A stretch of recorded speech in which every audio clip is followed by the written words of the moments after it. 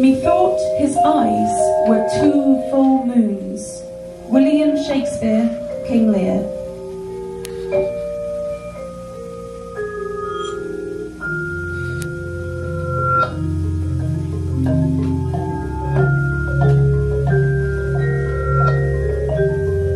Close your eyes.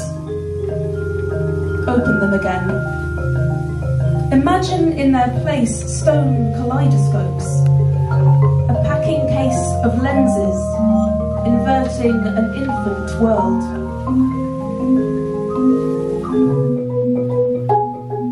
The chance of a fine cold morning turned her from the library and out on her bike over glinting meadows.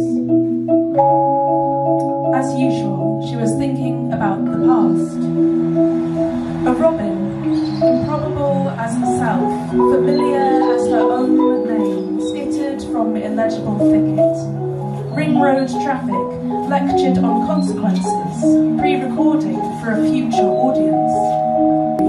Slipping on the loose descent, a shard of rock kicked down by chance, the moment it all hinges. But no. Imagine it, daylight filtering through a moving veil of snowflakes, deeper, more mysterious than this, more of a yearning yo-yo recalled by the moon, but not from shore to sea, not tide. This happens every night, a rising from the deep, a following, a luring up.